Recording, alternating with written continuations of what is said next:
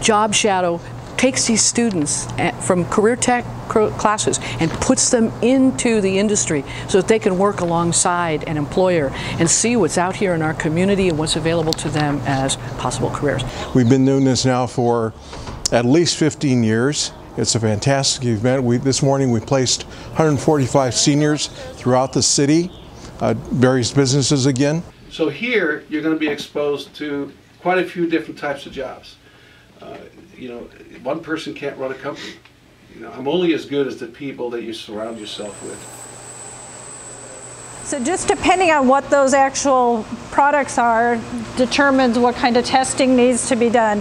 So nothing can be moved over to this building until it's actually quality control released. The quality control, the accounting, the purchasing, the warehousing, and then it's also sales, product development. There's a multitude of different, you know, besides just manufacturing. It's still in the elementary stages. There's so much more that we can do with our software that we're still in the process of implementing. It's a lot of jobs. A lot of people think it's just like maybe a 20-man team doing this, but no, it takes a lot of work, and since it's separated into, you know, between these departments and these groups that handle it, it helps you kind of realize that it's not just, oh, you can take on everything yourself. It's you work together as a team.